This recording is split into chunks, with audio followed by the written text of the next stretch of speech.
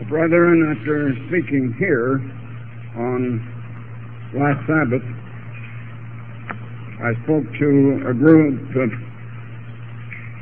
virtually 3,000 or 2,800 of our people up at Stockton on the day of Pentecost, which was the next day or last Sunday. And on next Sabbath, God willing, I hope to be speaking to a still larger group of our brethren, and we expect about 5,000 in Cincinnati, Ohio. We should perhaps find our largest audience of any local center like that outside of the Feast of Tabernacles in Cincinnati. We're expecting it to be a larger crowd than we had in either Big Sandy, where we had a very large crowd, or Chicago or New York. And as long as God is willing and gives me the strength, I expect to continue just about every other week, if I'm not traveling abroad or somewhere, to be speaking to groups in other parts of this country and Canada. Now, I had a telephone call last night from my executive assistant, Bob Fay, who is in Manila in the Philippines. I had to send Mr. Fay and Gerald Waterhouse over there, and we had also asked Mr. why can't I think of our own people's names, from Canada, who was the former pastor in the Philippines, to fly on over there and join them. We'd had a little trouble, and we were getting a little static from certain local elders. There seemed to be a division forming in the church in the Philippines. Now, brethren, the Apostle Paul was inspired to say that we must all speak the same thing. We must be together. There can be no division in the church of God. So immediately I sent them over there. And we know that the trouble in the world is people get to looking at people. People can deal with things, but they can't deal with people. And so it seems that they look to other people, and they can't get along with them, and this and that and the other thing happens. Very often it's only a misunderstanding, and misunderstandings will develop feelings. Now, our brethren are trained to look to Christ. He is the head of the church, and that is how we remain together. We all speak the same thing, but it must be the thing that Christ speaks. He is the head of the church. And when we take our eyes off of Christ, we're like Peter. Christ was walking on the water on the Sea of Galilee, and Peter and some of the apostles were in a boat, and Christ came walking on the water toward them. Well, Peter wanted to try it. Christ told him, well, come on and walk. And he did, and lo and behold, Peter was walking on the water, and it seemed like the water was holding him like a firm piece of ground or a pavement under him. That is, for just a moment or so. And then, you know what happened? He took his eyes off of Jesus. And as soon as he took his eyes off of Jesus and looked down at the water, he began to sink. Now that is the trouble with so many of us. As soon as we just forget a little bit and take our eyes off of Christ, the first thing we know, we begin to sink, and we get into trouble. Well, I had very good news. Bob told me last night they got over there, they prayed, and they had the former minister and the present minister get together. They said, now you two get together, you pray about it, and you discuss this thing and see where we stand. And remember that Christ is the head of the church. So they went out and let those two alone, and they got together. As soon as they got their eye on Christ, they quit sinking. They began to walk on the water. And the waters weren't troubled any longer. Now we found that there was nothing but a sort of a misunderstanding. Neither minister had done wrong. The one minister has been transferred to Canada. The other is in the Philippines. And it's merely needed to get our eyes on Christ a little bit. And any of us can make that mistake of getting our eyes off of Christ and getting it on troubled waters. I just wanted to say that because that has happened in the last 2 or 3 days. When our eyes are on Christ, and as long as we please Christ, we have peace, the church goes ahead, we are prospered, and Christ blesses this church and this work. Now, the church was not being blessed. For 35 years, this church did go along at an increase in membership in, well, just about everything. In the amount of radio time, and even getting up into the beginning of television, in number of churches, and in income. At the rate of 30% every year over the year before. That means we were doubling our size and the impact of our power and growth every 2 and approximately 2/3 years. We were multiplying our size and the impact of our efforts 8 times in 8 years, and 64 times in just 16 years.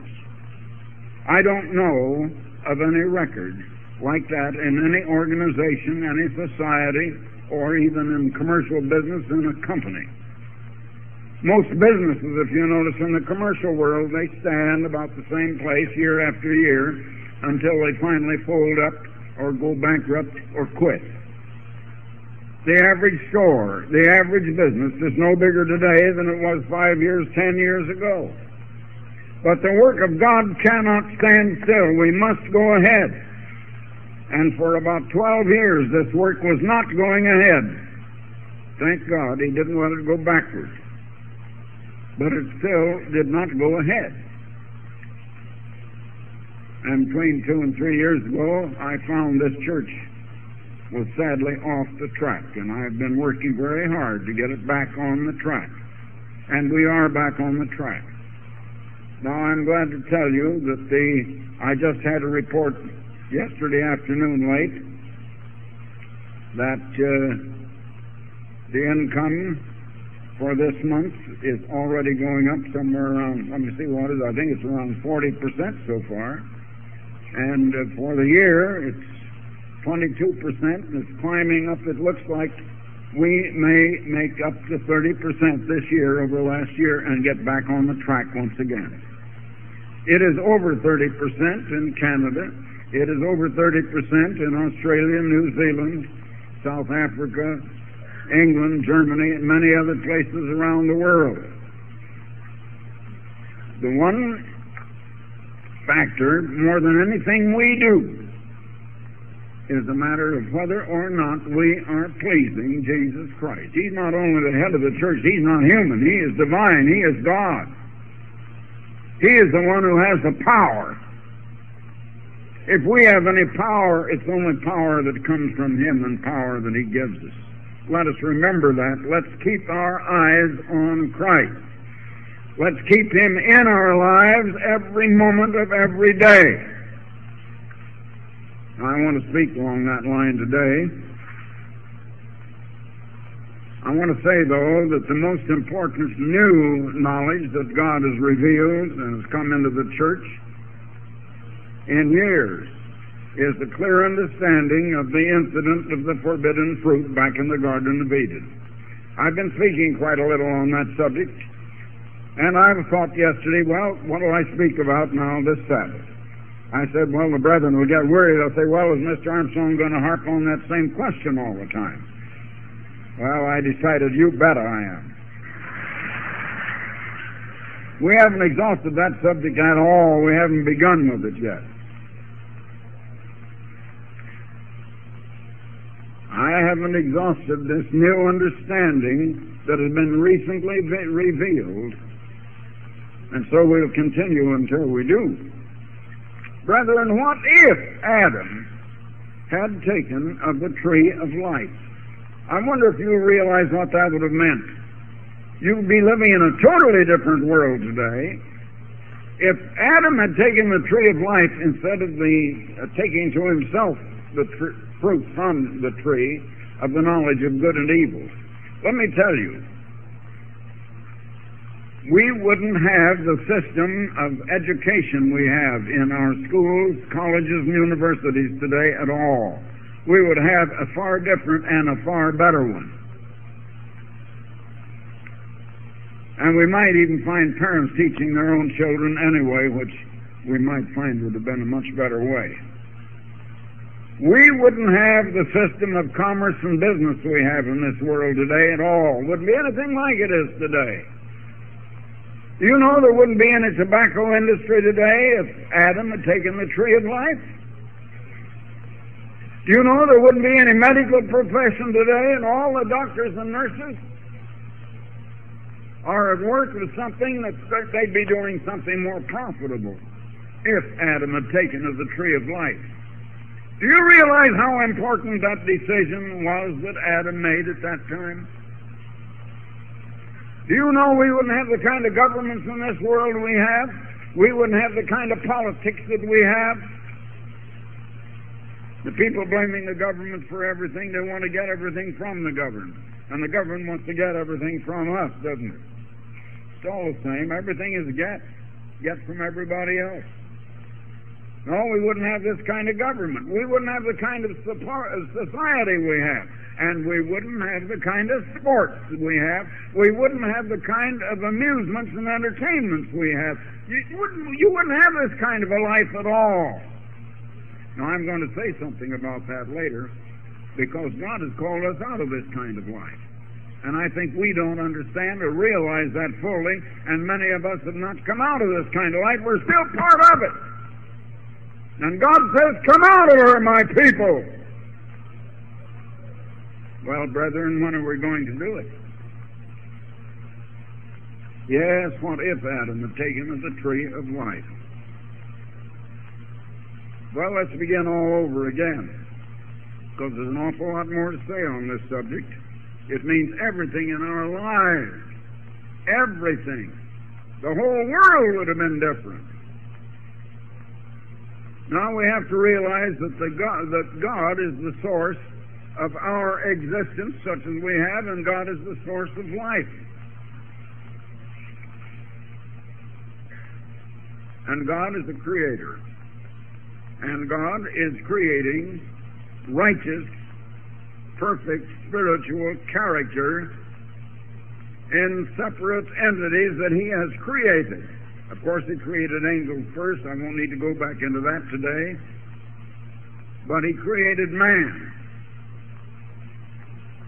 Now, what about God? We read of God in John, the first chapter, the first 4 verses. And we find 2 personages mentioned there.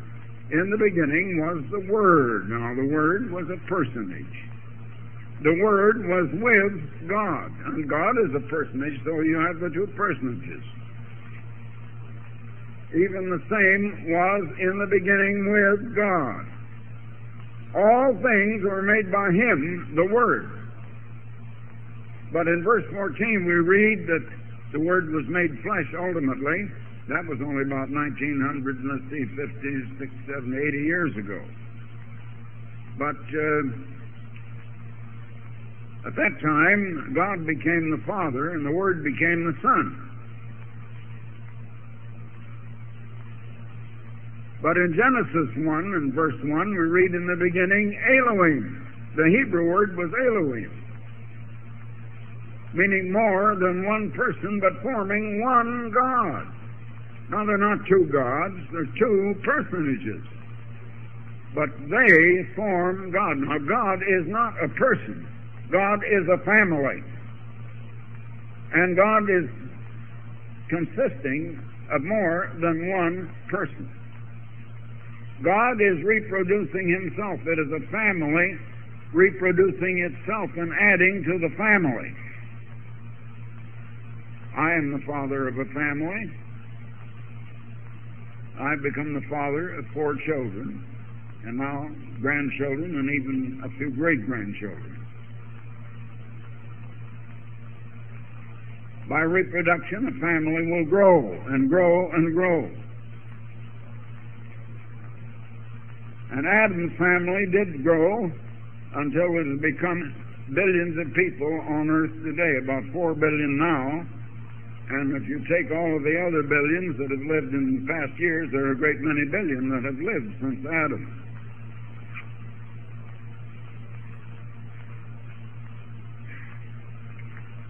And so we find that in the beginning was God, and God is more than one person. The Hebrew word is Elohim, and Elohim is a uniplural, meaning more than one person, and that simply included the one who was God and the one who was the Word. And they have, since Christ was born, become the Father and the Son, but they are both God.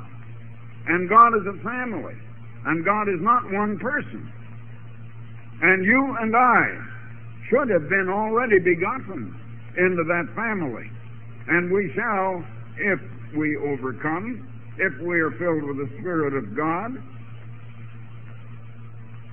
if we grow in knowledge and character, in faith, in spiritual character, and endure unto the end, we shall also become members of the God family. We shall be God, in the sense that we're part of the God family, the same as the Father is and the Son is now.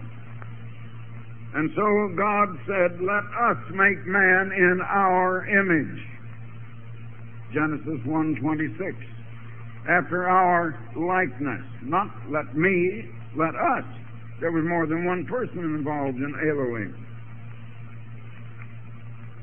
But God did not make man as he had made angels or as God was composed. God is a spirit. John 4, verse 24. John, is it 4? John 3:24. Did I get that mixed up or didn't I? Anyway, God is composed of spirit. He did not form man out of spirit. He formed man out of the dust of the ground. And so in Genesis 2 and verse 7, we read that, and the eternal God formed man out of the dust of the ground and breathed into his nostrils the breath of life, and man became a living soul. What was formed out of the ground became a soul. A soul came out of the ground. Therefore, a soul is matter and not spirit. A soul is matter and not spirit. Now, let me give you first now, it's very necessary at this point that we understand something I haven't been bringing out quite as thoroughly as I would like to. What is the difference between animal and man?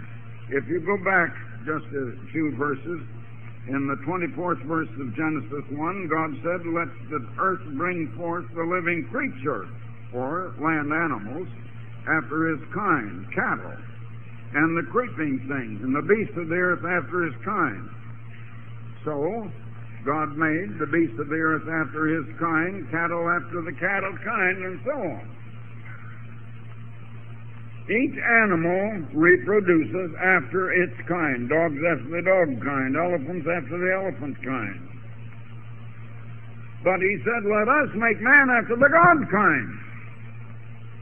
Man was made after the God kind, and man is different from animals. Now then, I want to take a little bit of time this afternoon to get into this matter of what is the difference between an animal and a man. Man is not an animal. The educators are trying to tell us that man is only the highest of the animals in the process of evolution. Man is not an animal. Not an animal at all. There's a great difference. Now, animals have brains. Animals have eyes like humans do. Animals have ears to hear with. Some of their hearing is much better than human hearing, too, let me tell you. And animals have mouths, and they can eat, and they can taste food like we can. They can smell. And animals have a sense of feel through nerves. Now, so does man. And the only way that knowledge can enter through a man, into a man's mind, is through the eye, the ear, the nose, the mouth, the sense of taste, or the sense of feel and touch. He's not different from an animal in that respect. He is different from an animal in the fact he's made in the form and shape of God. Let me give you one illustration. The hands of a man. No animal has anything like human hands. Look at what human hands make. I have a watch here. It keeps just virtually perfect time. Human hands make this. I have another watch that was handmade, not machine-made. But even hands made the machine. What animal could make a computer? What animal could form and make a watch out of matter? No animal could do that with hoofs or claws or paws or whatever an animal has. They don't have a human hand. No animal could play a harp or a piano or a violin. Just think of what the human hand could do. An animal couldn't even operate a typewriter like we can. And I do a great deal of that myself, because I do my own writing on a typewriter. All the writing that you read from me.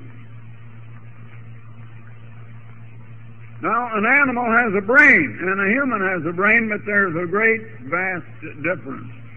Humans are made in the image, of form, and shape of God. God has hands, and God has feet and toes. Animals don't. We're in a different form and shape than animals. We're made out of the same substance as animals. We get the same kind of life as animals, by the circulation of blood, and by a heart pumping blood, and by the breath of air. So do animals. What is the difference? Well, in that respect, none, but there's a difference in form and shape. And an animal cannot do what a man can because it doesn't have hands. It cannot do what a man can because it doesn't have a mind. It has a brain. Now we come to another difference between man and animal. And let me show you something. For example, did you ever see a little calf born? If you lived on a farm in the country, you have. I was not brought up in the country, but I had cousins about my age that were, and aunts and uncles, and we visited them down the farm quite often.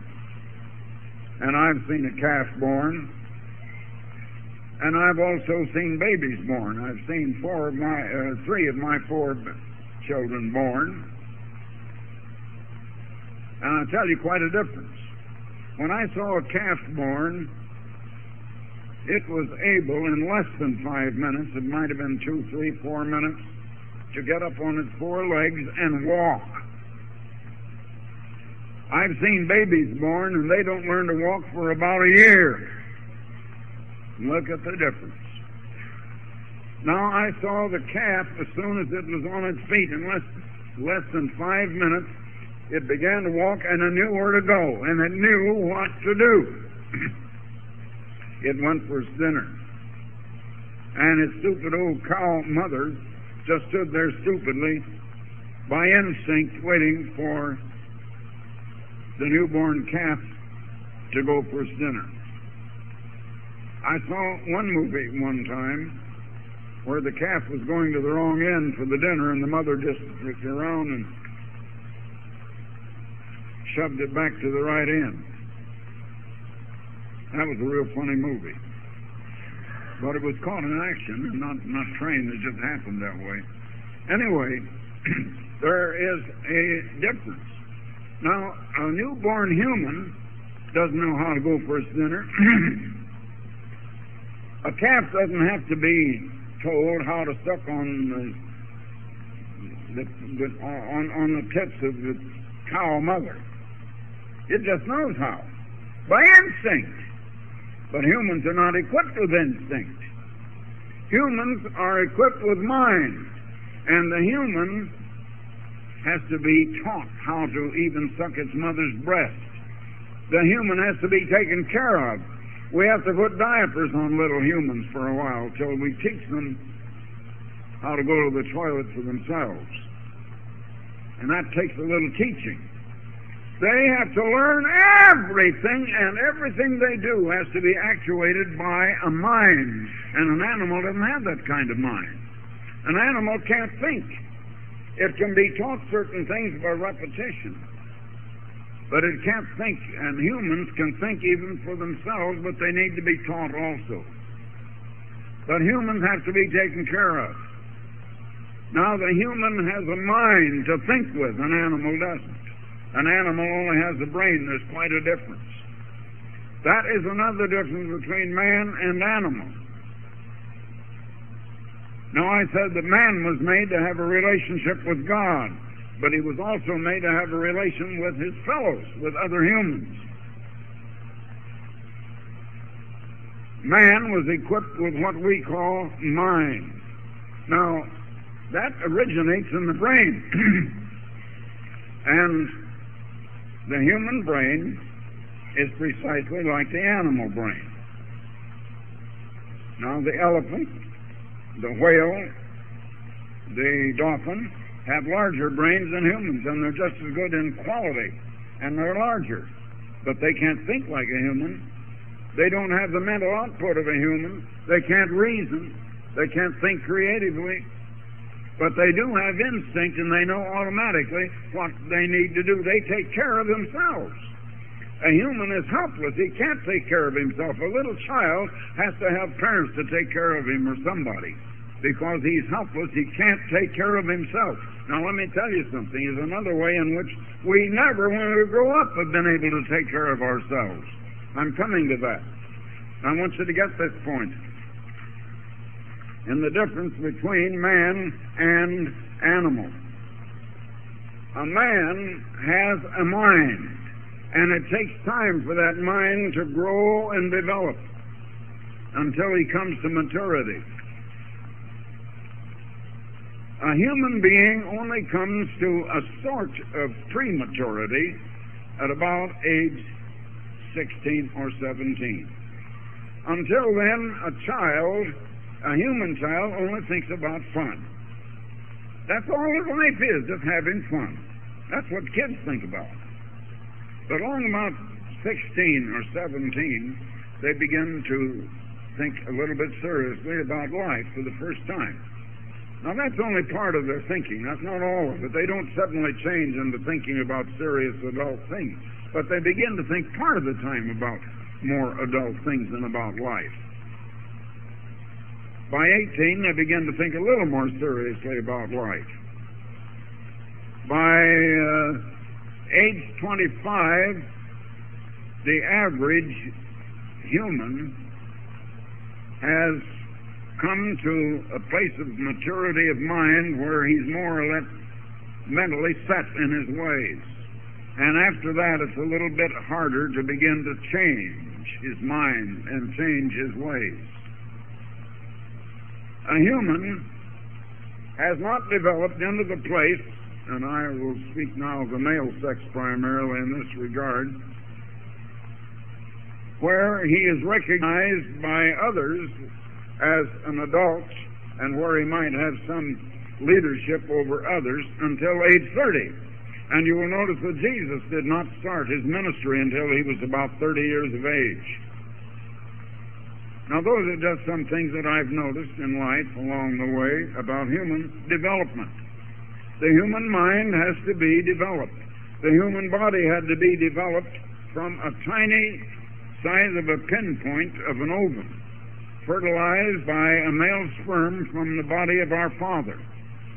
And it had to be fed on physical food out of the ground to grow into a material being made from the dust of the ground. and it has a mind. But what gives man mind power when animals have the same kind of brain and something even larger and still can't think and reason like a human can? What then is the difference? Well, we turn over to one place, I'll tell you, in Job, the 32nd chapter and verse 8. There is a spirit in man. You can't find any place where the Bible says there is a spirit in animals, in a cow, or a turkey, or an elephant. But there is a spirit in man, and that spirit empowers the physical brain with materialistic intellect. And I say materialistic intellect because that's all it does. That's all it does. Man is made in the image, the form, and shape of God, and man is made with a mind which an animal doesn't have. That is the way in which man is different from an animal. He has a mind like God. He's in the form and shape of God. He has hands, for example, which an animal does not have. Man was made to have a relationship with God, but he was also made to have a relationship with his fellows, with his neighbors, with his children and other people's children, as the earth became populated. Now, God made man incomplete. God made man with a spirit. I'll go into more of that again, and I have before, and you should already know that. God made man with a spirit, but that spirit can't think. That spirit can't see. The human physical brain sees through the physical eye. It hears through the human physical ear. The spirit in man can't do the thinking. The physical brain thinks. But the spirit is like a computer. And what knowledge comes into the brain through the eye, the ear, the nose, the mouth, the sense of feel and touch is instantly programmed into the brain, into the spirit. The spirit then contains the memory. And it gives instant recall, and that instant recall the human brain puts together in a process we call reasoning and thinking, and an animal can't do that. That is the difference. But all that it can reason, and all that the human mind and brain naturally, as Adam was created, and as you and I were born, is to think about physical, material things. We can even think about people, but we don't know how to conduct ourselves with people. We can't deal with people. We are made with a mind that can deal only intelligently with things and cannot deal intelligently with people. It was made to deal with God and to have a contact and a connection with God. Animals were not. Now I want you to get this difference. Man needed another spirit. He was made incomplete. And in his mind, man is mentally only half there. I have said that the most ignorant people on earth are the ones with the greatest education and the most PhDs or MDs or other doctor's degrees after their names. The more of this world's education you have, the more ignorant you are, because that education is 100% materialistic and physical. Because the human mind can't see spirit or spiritual things. It can't reason about spiritual things. And in our contact with God and our contact with neighbors, with other humans, we're dealing with spiritual equations, not merely with materialistic equations. We're dealing with spiritual principles. Now, that gives us some idea about the world that has been developed.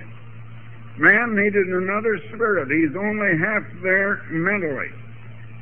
Now, man was offered life through the Holy Spirit. If he had taken of the tree of life, he would have received life, but how does God impart life to human beings? God imparts life to human beings only through the Holy Spirit.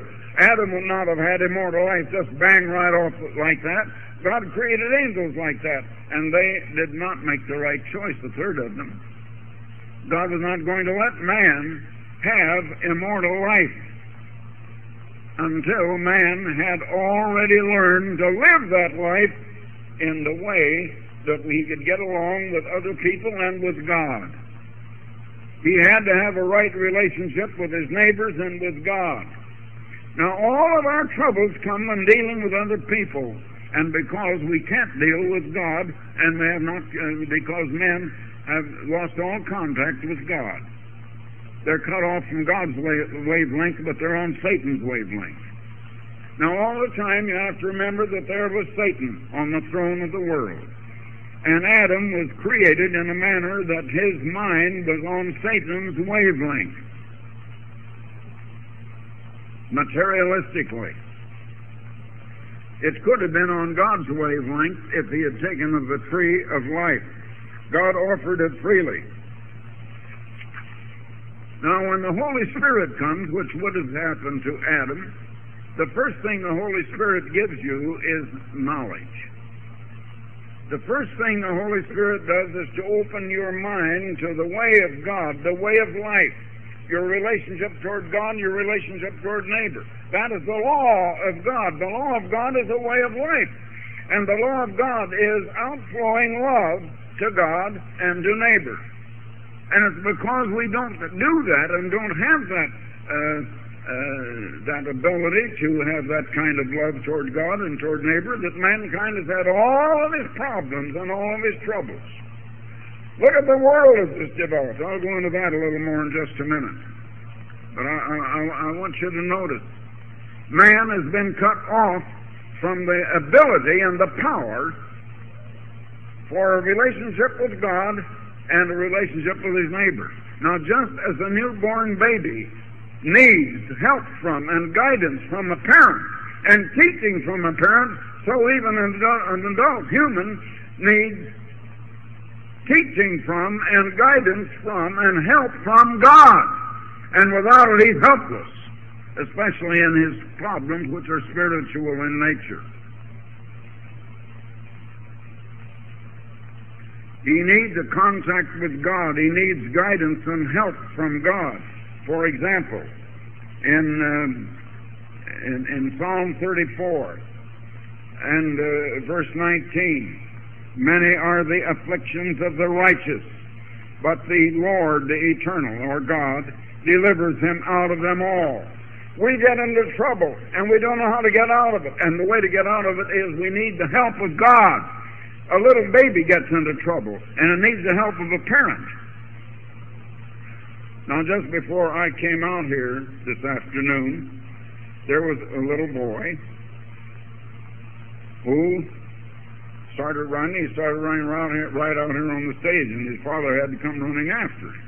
He needed a little bit of help and guidance. So did you and I when we were that age. We have to have help and guidance. And God is not only one who guides us, but God is one who will help us when we get in trouble. And we need God to reach down and take hold of us and help us, just like a little child needs someone to put on his diapers and take them off and put on a clean pair and to feed it and to take care of it. And it needs the guidance of a parent or an older person. And all humans have needed that guidance from God. But when Adam took to himself the knowledge of good and evil, he took that to himself. Now, if he had taken of the tree of life, the first thing would have been a knowledge of the law of God, which is the way to good and to avoid evil. In other words, the first thing he would have gotten from the tree of life would have been spiritual as well as material knowledge. What did Adam take? He took to himself the knowledge. He didn't want to get it from God. He didn't want help from God. He says, I'll take care of myself. It's just like a little boy who says, I'll run out there. I'll take care of myself. I don't need a father to help me. And man is like that yet. He's a conceited, great big ass. That's what he is. He thinks he can take care of himself. He says, God, get out of here. What are you trying to get from me? Get your nose out of my business, God. I don't want anything to do with you.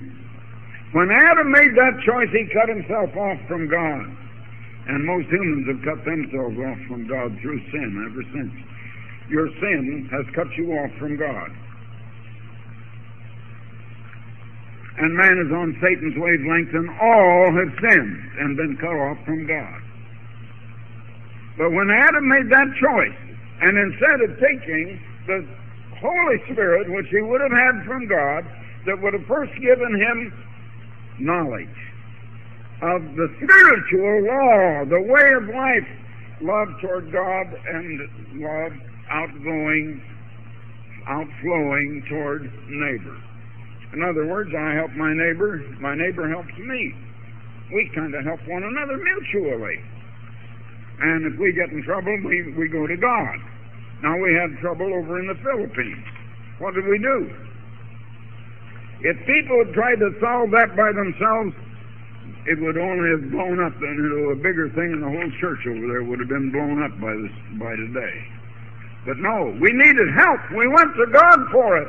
God straightened it out right away, and all is harmony and peace. And, of course, they've had their service today long ago. As a matter of fact, when Mr. Faye called me last evening, our time, and as a matter of fact, it was during the Bible study, which I was looking at on my own television screen. Whatever you do here, if I'm not here, I'm looking at you anyway at home. And I've got my own television hookup, and I could see whatever's going on. But anyway, he was just getting ready to go for the afternoon service this afternoon already over in the Philippines, because it was already this afternoon over there when it was only last night here. And they were going to have a fine service, and all was going to be harmony. Why? Because we looked to God, and we had the help that we needed from Him. You can't live your life alone without God. Human beings are helpless trying to get along without God as a little child is without a parent. I want you to get that comparison and realize it. Yes, many are our problems and troubles all through life, but we need the guidance of God, and He will deliver us out of all of our troubles. Now, life, that is, this tree of life, meant the Holy Spirit, of course.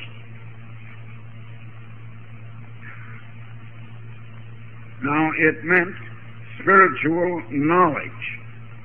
Man doesn't have spiritual knowledge. He only has materialistic knowledge. All that can come through the material senses of the eye, the ear, the senses of smell, feel, and touch. Material knowledge. But his problems are spiritual in nature, and he has no knowledge of spiritual things. He would have received knowledge that he had the Holy Spirit. Then he would have received also the love of God shed abroad in our hearts by the Holy Spirit. Now, once he receives this knowledge of the law of God, that's the way of life. That's the knowledge that is the right knowledge of what is good and what is evil. And that way is fulfilled by love. Love is the fulfilling of the law, but that is the love of God shed abroad in our hearts for the Holy Spirit, and God would have given him that love, and that is God's love. It's not a love that Adam was born with. Adam didn't have that kind of love. And Adam says, I'll just manufacture my own knowledge. I'll manufacture my own love. I don't need faith in God or from God. I will have faith in myself. Self-confidence. Look what a great guy I am. Look what I can do. I'll go in my own power. He should have received faith, the faith of Christ from the Holy Spirit. He should have received power from God. The love of God to fulfill the law, he didn't get any of those things, so he couldn't fulfill the law of God. And when you break that law, you get in trouble. And man has been getting in nothing but trouble all these 6,000 years. Now, if he had taken of the tree of life, that meant taking to himself spiritual knowledge, spirit love from God, that flows right out from God, I don't know then, if you were here for the morning service, you would have heard something about what is the Holy Spirit, if you had. And the Holy Spirit flows, and it flows from God into us.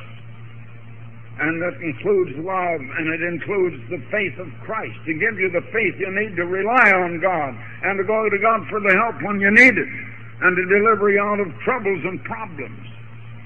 I've written a booklet on the 7 laws of success. The first is the right goal. But if you don't have the 7th, which I put only 7th in time order, but first in importance, which is contact with God, you won't even have the right goal. You'll have a wrong goal. But the second one then is knowledge, preparation for that goal. The third, since we're physical, was good health. And the fourth was the drive. Once you have the knowledge, then to push yourself on. Some people are just lackadaisical. They don't, they just take it easy, and they don't drive themselves at all. If you get anywhere in this life, you have to really drive on yourself. Now, the next was resourcefulness. The next of the laws of success. When you get in trouble is the resourcefulness to find a way around, but man doesn't have that resourcefulness in his troubles. He needs to get that from God. And he needs guidance from God. When you get down to it, all these things he needs to get from God. I think now that I need to write that book on the 7 laws of success all over again. I'll add a little something to it I didn't have in it. Finally, it is enduring to the end. In other words, sticking to it. Endurance. Tenacity. And just don't give up. Because just a little more and it can turn what appears to be a hopeless failure into an overwhelming success. But you would get knowledge, love, faith, power, all of these attributes from God, that God would pour into the Holy Spirit. Now, it was explained in the sermon in the morning service of how God pours the Holy Spirit. He will pour it into us. It is like water. Jesus said, if any of you thirst, come to me and drink. And the man who thirsts out of his innermost being will flow rivers of living water. But it has to come first from God. It flows into him. Now, man has one spirit. But man is like an electric thing. Let me see. I have an electric light here. I don't know if you can see it or not, but there is a double wire coming in here. That they're joined together, but there are 2 wires there. 2 wires coming in there. One electric wire alone wouldn't give us any light. You have to have a return circuit, and it takes 2. Well, it takes the 2 spirits in man, and also the love of God and the faith in God and in Christ. And all of that has to come from God, and then it flows back to him again on a return circuit. But man needed both, just like you can't get a light, you can't get electric power without the 2. And man only has the one spirit. As in electricity, you have to have the 2 wires coming in. But man only has the one spirit until God gives him the Holy Spirit. Now, the other tree that was offered and wasn't offered to Adam, God forbade him to take it, was the tree of the knowledge of good and evil. And that was created, man creating his own knowledge with his carnal mind, with the one spirit, which limits him to spiritual knowledge. And he can't know anything about spiritual principles, about spiritual dealing with other people or with God. He needed the other spirit. All right, let's turn over now to 1 Corinthians 2 once again. I've gone into this before. Where Paul says, but as it is written, eye has not seen, nor ear heard, neither entered into the heart of men, or that is into the human mind, the things which God hath prepared for them that love him. In other words, spiritual knowledge cannot come through the eye or the ear or the sense of smell, taste, or feel. You can't see spirit, you can't hear it, you can't feel it. It doesn't vibrate, you can't hear it. You can't see it. It has no odor, you can't smell it.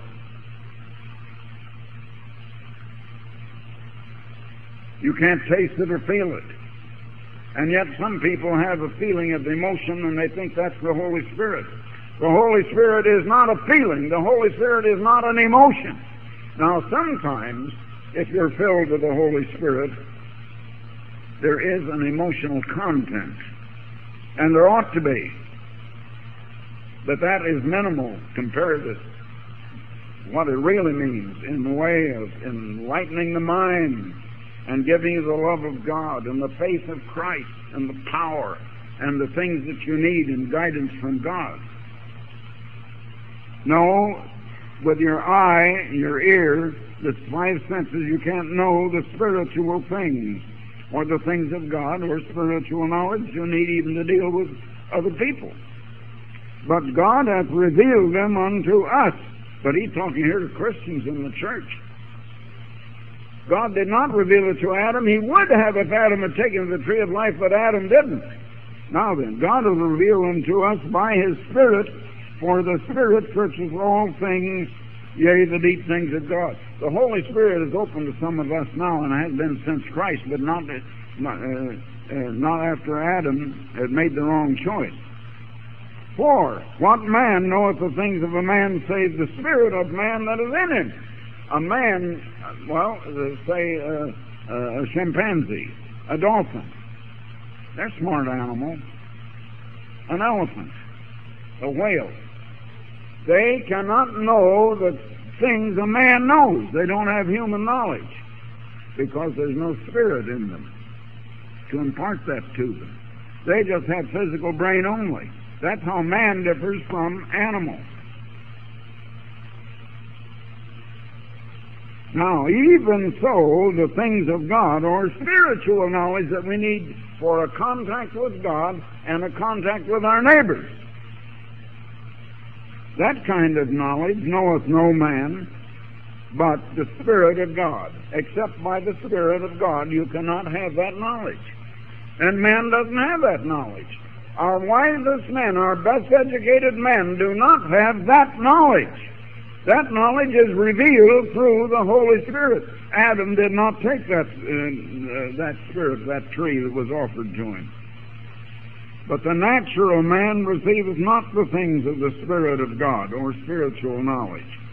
For they are foolishness unto him, neither can he know them, because they're spiritually discerned and revealed through the Holy Spirit, which Adam would have had if he had taken it. Now, Adam did not take it. Adam chose the other tree. He chose to go it alone by himself. It's like a little child saying, I won't have any help from my parents. I'll just take care of everything myself. And man is helpless in his problems and his troubles and doesn't know why. So Adam took to self the knowledge of the right way and the wrong way, of what is the good and what is evil. Man decides what is righteousness and what is sin, and he decides the way. And so man has materialistic knowledge only, and he's confined to materialistic knowledge. So he's able to deal with matter and with things, but not with people or with God. He's cut himself off from God. Now, he is helpless as a newborn baby, as I've said.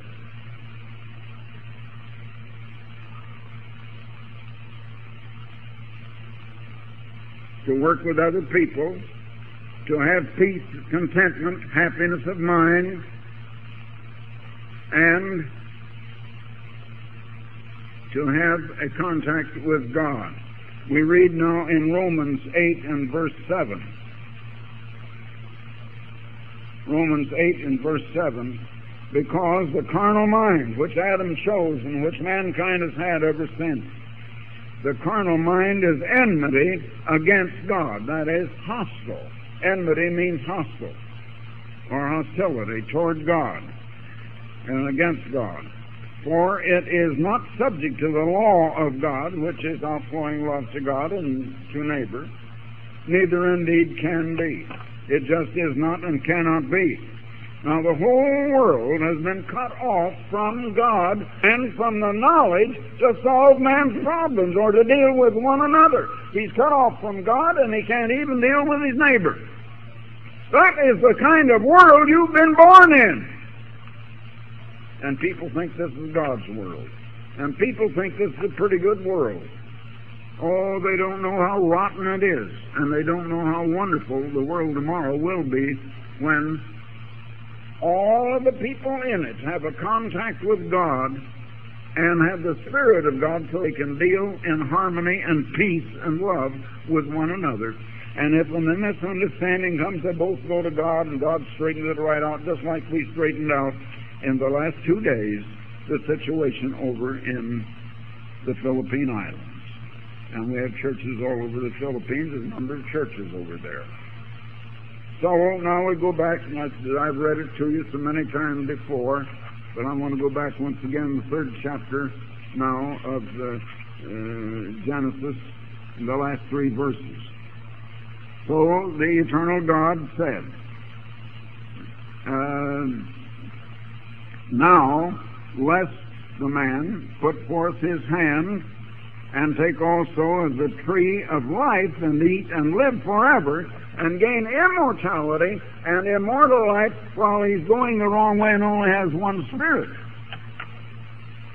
And he's chosen to live his own way.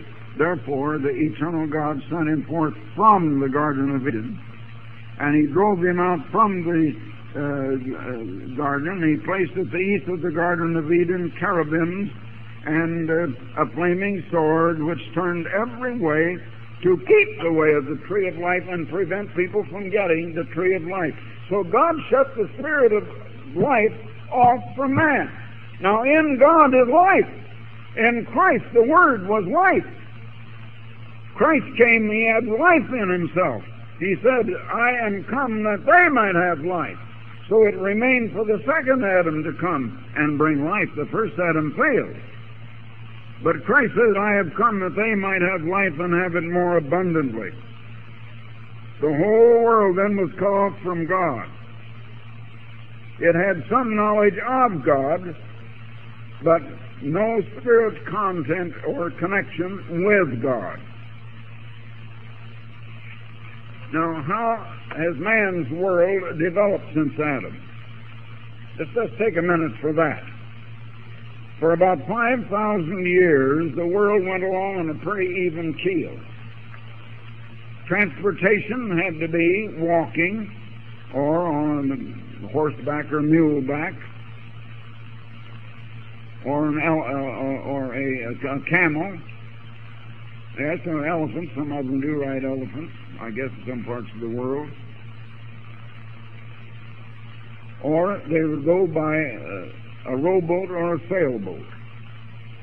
There was very little knowledge. There was no printing. The only way that they could transmit anything by writing one to another was by writing out by hand. And the books had to be written. It's just one book written 1 page at a time and one book. No printing. Just think of that. Education didn't develop. But they did develop a world cut off from God. And it was a world half illiterate and ignorance, almost half starvation, many starving, living in filth and squalor. Now, the last century and a half, the world seems to have awakened a little bit materialistically. And we come to the time of modern science and technology, modern education, and it's all since the printing press, when we've had more of a diffusion of knowledge. Especially in the Western world. It didn't reach the old world of China very much, or India, or many parts of Africa. Didn't even reach parts of South America. Now, man in the Western world has had what we look on as awesome progress in materialistic production. But everything that he thinks is great and awesome that man has done has been materialistic in dealing with matter. Man can deal with things. He can deal with things out of the earth, but he can't deal with people. Man has been able to even solve getting up out of the Earth's atmosphere and going to the moon and back, and coming back without being burned up as he comes back through the atmosphere. But a man goes to the moon, comes back, and then breaks up his family because he can't get along with, I don't know whether he's a wife or his children or something. The whole family is broken up and they're in trouble. Man has had great progress materialistically, but he has had nothing but retrogression when it comes to dealing with man and no connection with God. Even after Christ came. Now, why did all this thing happen? Man cannot deal with people. He's out of contact with or help from the Creator, which he needed. Now, man has developed the hydrogen bomb. Man has developed the engines of destruction that can become the Frankenstein monster to destroy man. And now, it's a fearsome thing. And NBC, I believe it is going to have a program. I didn't get the date, whether that's tonight, tomorrow night, Monday night, I didn't catch. On if a hydrogen bomb hit Omaha, Nebraska, what would happen? Any of you from Omaha or from, we'll say, Sioux City, Iowa, Des Moines, or Kansas City, they would all be affected if a hydrogen bomb hit Omaha. It's going to be a frightful thing, and they're going to show you with, what am I trying to think of, the sort of illustrations that they have. They're not real photographs, but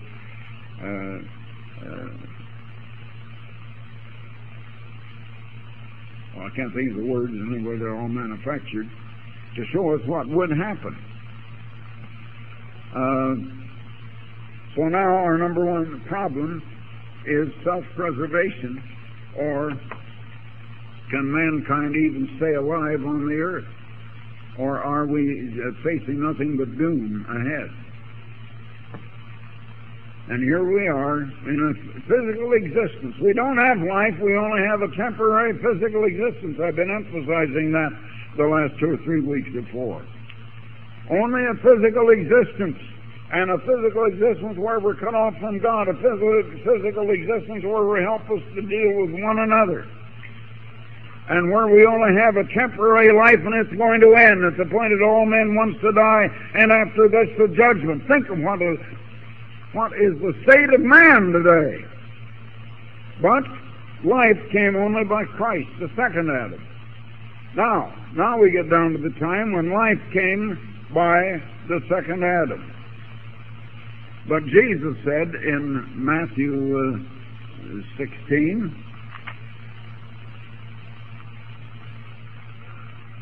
and verse 18, I think it is, Jesus said, I will build my church, and the gates of hell will not prevail against it. Jesus said he would build his church, and he did. He revealed his truth to the apostles. And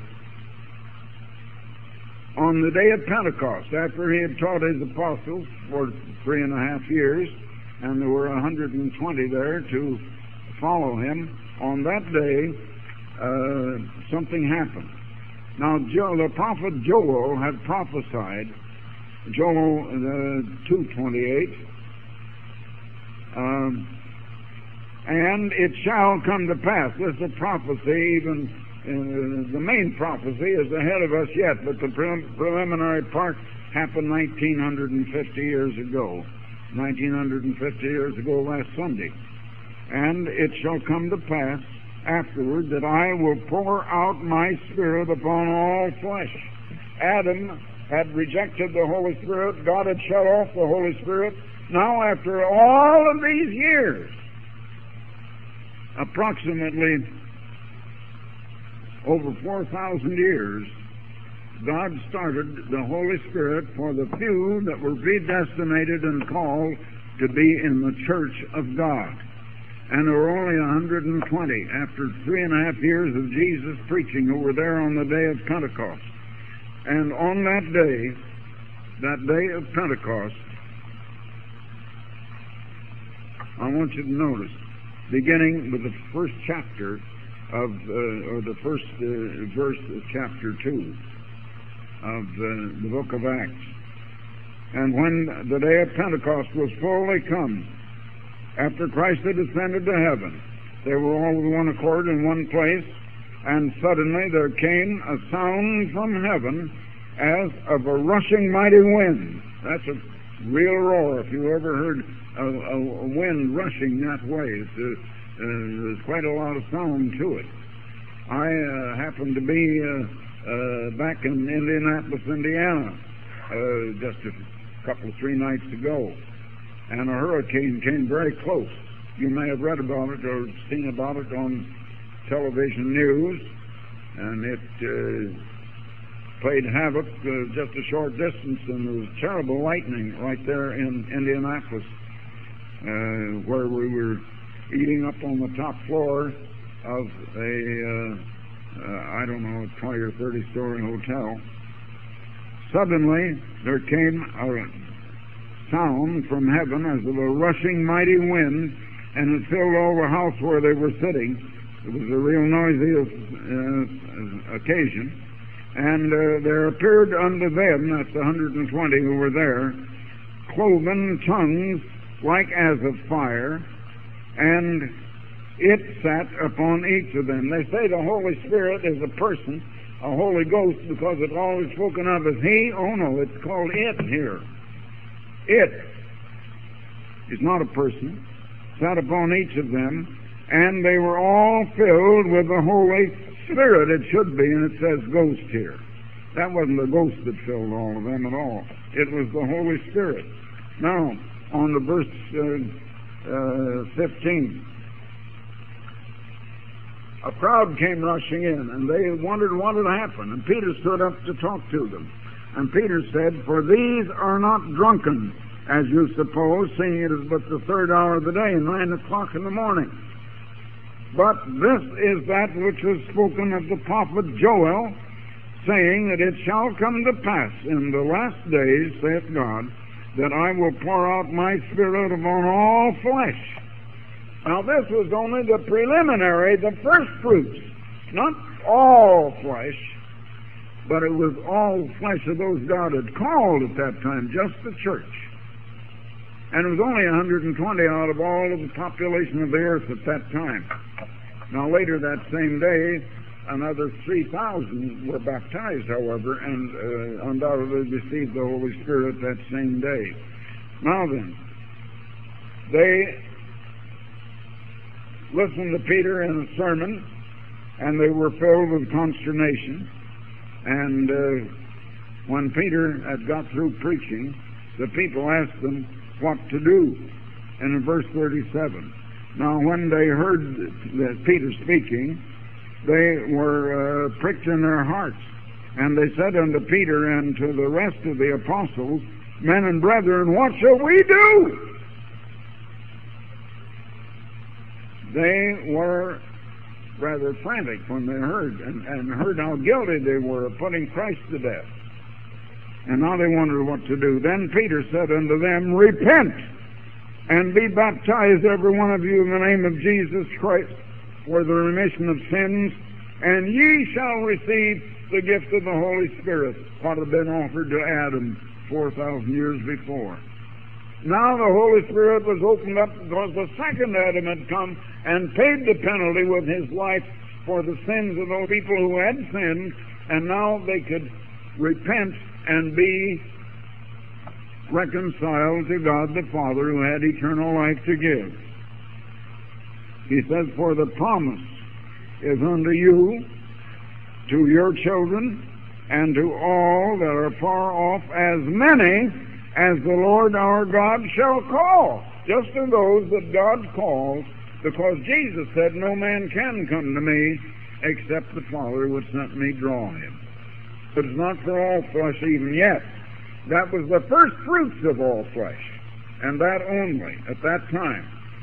Now Christ had preached his gospel, but as you read in Galatians, the first chapter, the gospel was suppressed. Verses 6 and 7 is Galatians 1.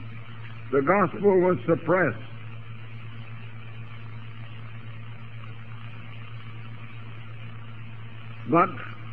And it had been suppressed then for 1900 years.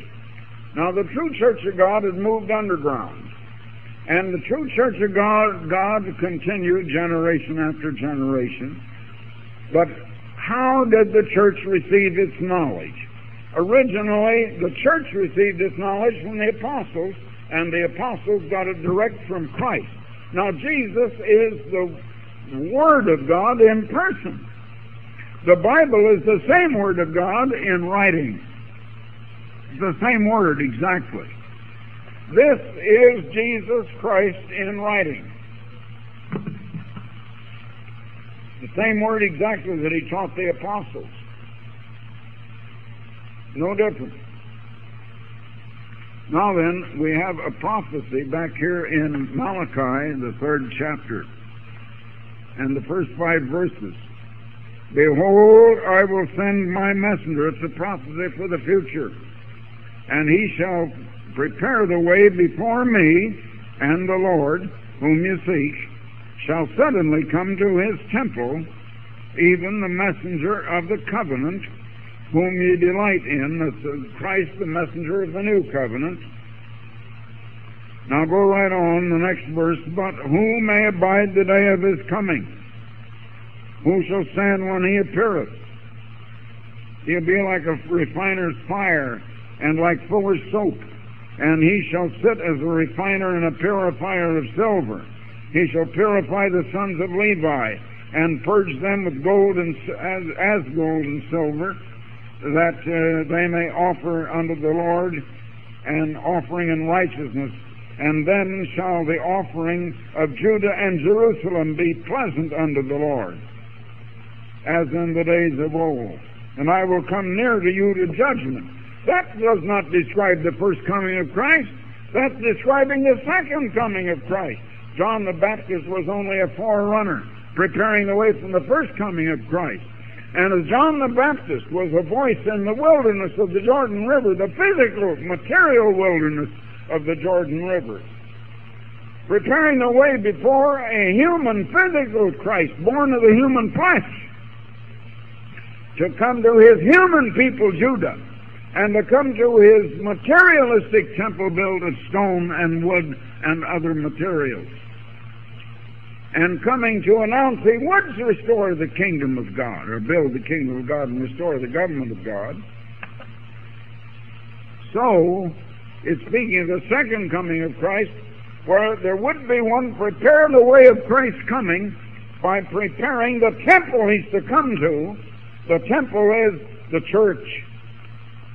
You are that temple. And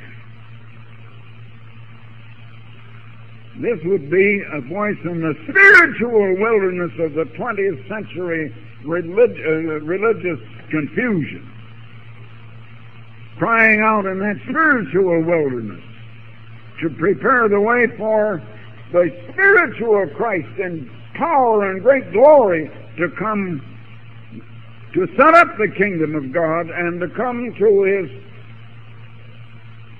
spiritual temple, the church, not a physical temple. And this time to set up and to establish the kingdom of God on earth.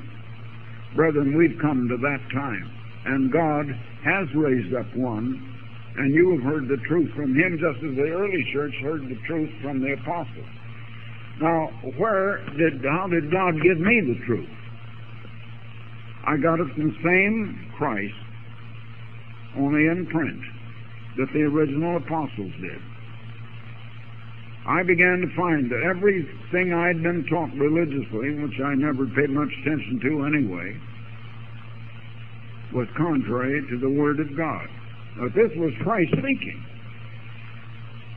I saw when he said the wages of sin is death, I'd been taught the wages of sin is eternal life instead of death, but in hellfire. I'd been taught I already had the gift of God, and the next part of that same verse said, but eternal life is the gift of God. Adam could have had it as a gift. He didn't. Nobody has had it as God's gift since, but Christ brought it as a gift. Through Christ, the gifts of God. I began to learn we don't go to heaven. I began to learn that almost everything the churches are teaching today is false and contrary to the Bible. I began to realize that the Bible, I had to prove that God exists and that the Bible is the authentic Word of God and that it is the authority and the authoritative Word of God. I was taught, my mind was swept clean of every other belief, and I was taught right from the Bible, and I didn't get it from any college. I didn't get it from any seminary or Bible school, from other men. I didn't get it from other people. Now, the second generation of the church got it from the people of the first generation. The third generation of the church got it from the second generation. Then they went underground, and people got it from people and the generation before them. And when I came into the church, I found they had lost about 90% of the truth of the gospel. Now, they did have the law of God. They did have the Sabbath day, but not the annual Sabbath. They didn't know about the kingdom of God, though. They only knew a little about the Holy Spirit. They knew there was a Holy Spirit, but they didn't understand it at all. They didn't know what it meant to really have the Holy Spirit. They were an arguing people. They could argue from certain Bible truths, but they only had a part of the Bible. God has revealed the truth to us in a way that nobody in 1900 years has ever had it. Do you realize that, brethren? Do you realize that the Methodist Church doesn't have it? The Roman Catholic Church doesn't understand it. The Presbyterian Church, the Baptist, none of these churches understand this truth. The thing that God has given us is as different as day is from night. And they are in darkness when it comes to the light of God. I'm not condemning them. God says the world is deceived, and Satan has deceived the whole world. And deceived people can be ever so honest. They don't know they're deceived. Maybe they mean well. I wouldn't criticize. But if God hasn't called them, He will later. This just isn't the time yet. But He's called some of us now. Judgment is on us now, though it isn't on them as yet. Now, the truth has been restored at last. We are in the end time. The church is the first fruits of the very Spirit of God. Now to the church, let me show you what God says to us. And as I say, the church went underground, but it's been revived. The 18th chapter of Revelation. And after these things, the prophecy, I saw another angel come from heaven, having the great power, and the earth was lighted with his glory. And he cried mightily with a strong voice, saying, Babylon the great is fallen, and is become the habitation of demons, and the hold of every foul spirit, and the cage for every unclean bird. And Babylon is shown in the 17th chapter as Babylon the great, the mother of harlots and abominations of the earth, a woman riding on the governments, on a number of governments. Babylon is a great false church. And she is the mother of harlots and abominations of the earth. Protestants came out of her in protest. And we are called, come out of her, my people. That's out of Protestantism, out of Roman Catholic. Well, Catholicism, if I can say it. I got a little twisted on that one. But for all nations, now that's all nations have been deceived, as you read in the 12th chapter of Revelation. All nations have been drunk with the wine of the wrath of her fornication, and the kings of the earth have committed fornication with her, and the merchants of the earth have waxed rich through the abundance of her delicacies. And I heard another voice from heaven saying, Come out of her, my people, that you be not partakers of her sins, that you receive not of her plagues. And this is for this church now, just before the day of the Lord and the plagues of God were poured out, just before that time.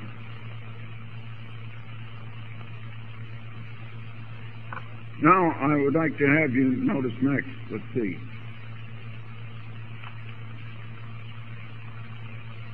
Second Corinthians 6 and verses 16 to 18. For Christ says, For ye, speaking to us as a church, and especially in this last time, this last generation, for ye are the temple of the living God, as God hath said, I will dwell in them, and walk in them, and I will be their God, and they shall be my people. Wherefore come out from among them of this world, and of their religions, and of the ways of this world, and the world's entertainment. What'll you do? Go home from this sermon, turn on radio and be entertained, or go to some entertainment tonight? God says, Come out of them, my people. Wherefore come out from among them, and be ye separate, saith the Lord, and touch not the unclean thing, and I will receive you, and I will be a father unto you, and ye shall be my sons and daughters, saith the Lord of hosts. That is what God is saying to us in this last time, just before the final plagues and before the precede the second coming of Christ. Now, we come over again to 2 Peter 3:18.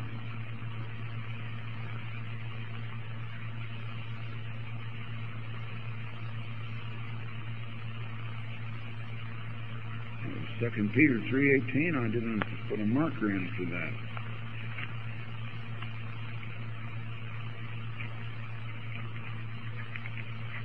Well, 2 Peter 3:18 says, I know what it says, I'm not turning to it, but grow in grace and the knowledge of our Lord and Savior, Jesus Christ.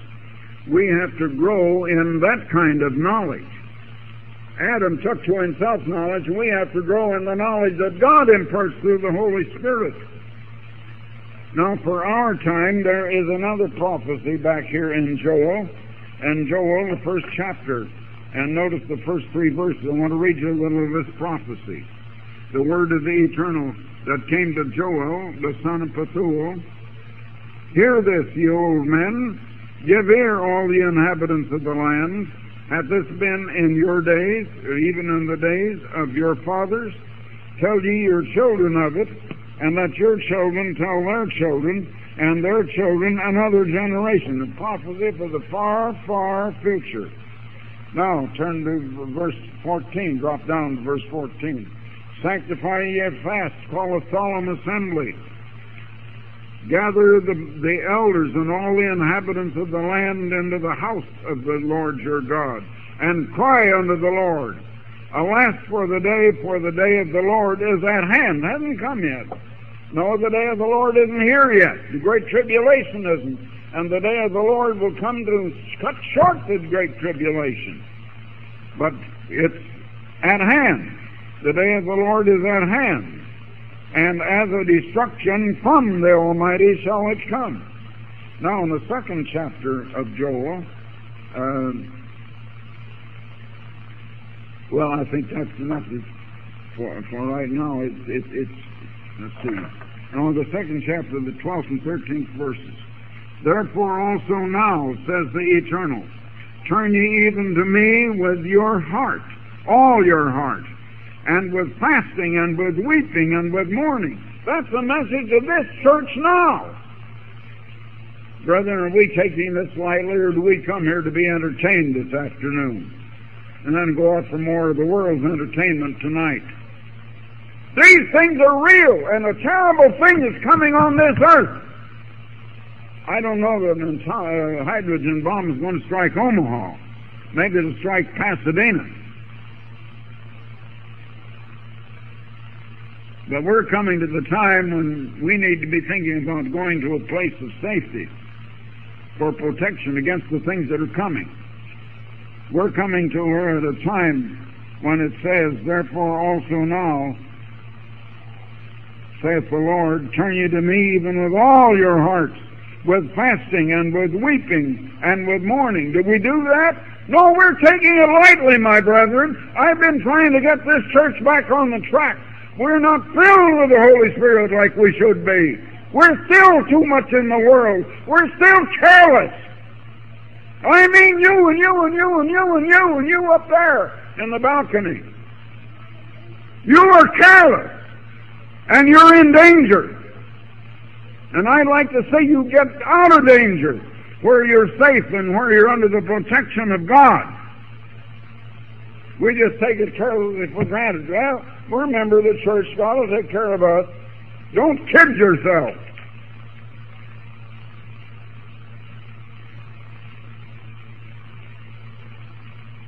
You remember when Christ came right up against it, and he departed and prayed, and he even sweat blood? He was in such earnest. It wasn't an emotional fervor like Pentecostal people, just physical emotion. It was spiritual earnestness, and that's the way we've got to be now toward life, and in our prayers, and in our Bible study. And we are not awake, brethren. We're asleep at the switch still. And I say, wake up. Some have been purged from the church. It's too bad. We hate to see it. But the church has to be cleaned up. But it's all in the second coming of Christ, the great tribulation. These things are near. We need our minds first on the Bible and on the things of God.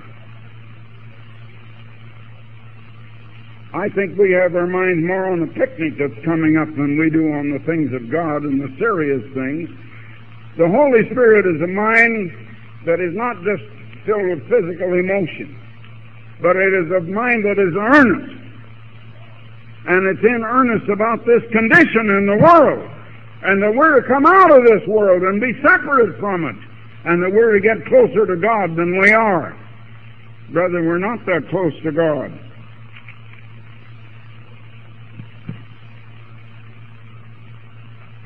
In the last week, I've made arrangements to go back over to Jordan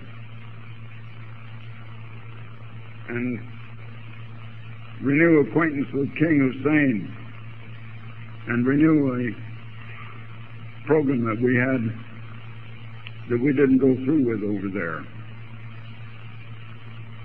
And I wasn't responsible for that, but it'll all be taken care of.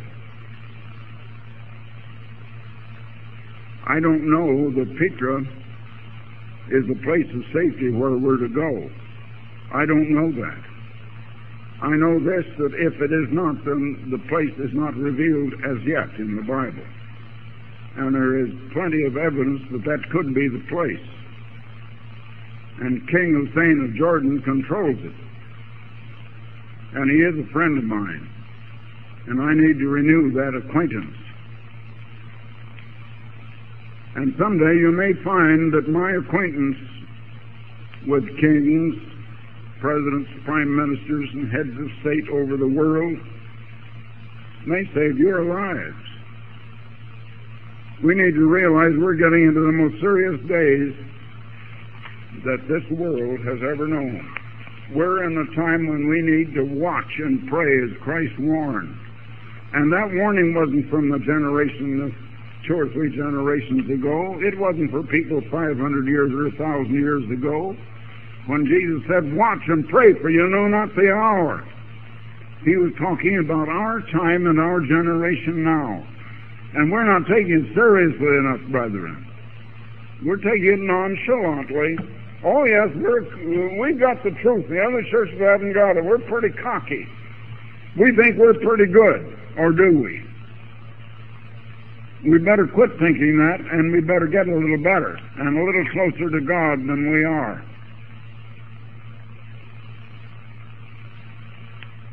I hope you'll take this home to yourself and that you'll spend a little more time on your knees from now on. Thank you very much, brother.